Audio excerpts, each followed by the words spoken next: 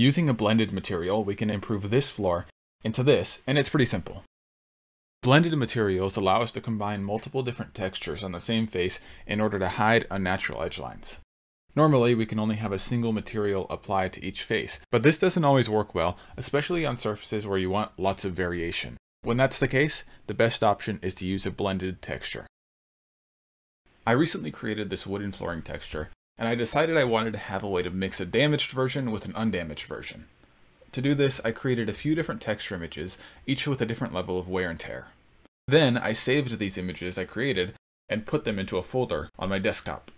If you've made or bought texture maps to go with these materials, such as a normal map or a roughness map, you can also save them here.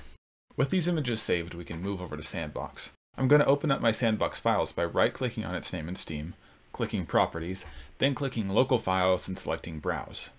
Then I need to create an empty folder in S&Box where I'll be saving those texture images we just created. It doesn't matter where I put this folder, but to be organized, I always keep them in the add-ons folder. We'll come back to this folder we just made in a minute, but for now, just leave it empty. Then open up your game editor and create a new project, or select a project you've already been working on. Since we're just creating a single blended texture for this video, I'll save it as a content project and name it Wooden Plank Blend. It's very important that you save the location of this project in that new empty folder we just created. With that project saved, we can drag the folder with our textures in and then open the material editor. Create a new material and give it a name. Before you save it, make sure you're doing so in that folder you created for your new project. By default, materials come with a simple shader, but this won't work because it only allows us to have a single texture per material. We need to switch to the blendable shader, so select Shaders in the top, type it in, and select it. At first, there's still only one texture that we can save. To add more, select from the options on the left side under Multi-Blend. In my case, I need 4 layers because I have 4 different textures that I need to save in this blended material. Once you do this, you'll see more material slots open up, labeled Material A, Material B, and so on. From here, select the folder icon under Color A and find your first texture image. If your images aren't appearing, change the filter on the bottom right from Images to All Images. Next, if you have a normal map, move to the normal A map below, select the folder, and add it in. Do the same with any additional maps you have, such as a roughness map or ambient occlusion map. In some cases, you'll also have a blend mask that you want to add.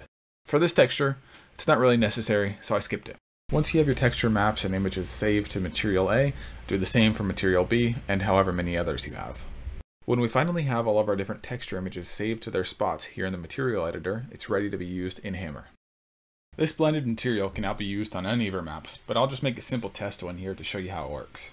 I'll make a flat plane using a quad and put a couple Omni lights above it with strong light values. Press F6 to test the lighting and make sure it looks good. Find your texture in the asset browser and then switch to face mode on the plane you created by pressing 3. Then apply the texture and it'll appear. To see how large my material is, I usually place a player spawn entity and use it as a reference. In this case, my material is pretty large, so I reduce the size by using the scale buttons on the left side. Now, make sure you have subdivisions on your plane.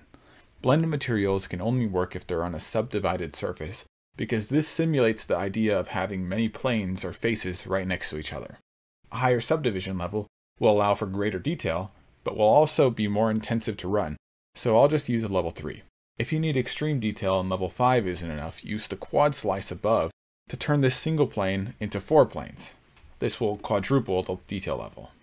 By default, your blended material will use the texture from Material A, but we can change this by selecting the Blend Painting tool on the left side of the screen. Each channel represents one of your materials, and you can do a lot of customization here to determine how strong you want them to appear. The simplest way, though, is to just change the strength level above them. I recommend keeping it around 50% or lower, because this will give you soft edges. Click the channel that you want to appear, start painting on the plane, and you're done. Just like that, you have a high quality texture that you can use to paint realistic, soft transitions between materials with. I hope the video was helpful. Thank you for watching. To see a blended texture being used in map creation, check out my recent video about the small desert map I made. And thank you very much. Bye.